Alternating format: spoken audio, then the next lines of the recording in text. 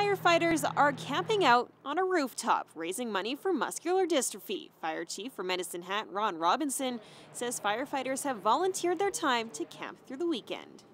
Well, certainly this weekend is an opportunity for firefighters to contribute to Muscular Dystrophy of Canada in the only way that firefighters can, and that is to draw attention to neuromuscular disease and to, as usual, is do a boot campaign. And the boot campaign is going to be on the rooftop of Station 1 Maple Avenue, and they're going to be here throughout the weekend, 24/7.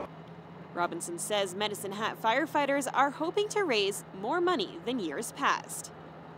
Well, last year we were successful in raising $10,000 due to the generous contributions of Medicine Hatters, and so it is our hope that we exceed that. And at the end of the day, we're counting on the generosity once again of Medicine Hatters, who always step up to the plate. And so they will be here, hoping that folk will pull into the parking lot and come, and they'll lower their boot down to the tarmac, and you can put your dollars in there and they'll raise it up and give you a great big salute.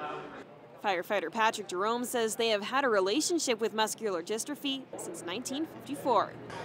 We've been raising funds and awareness for them since then, and firefighters from across Canada have raised over $2.8 million last year for muscular dystrophy, so we're just doing our part.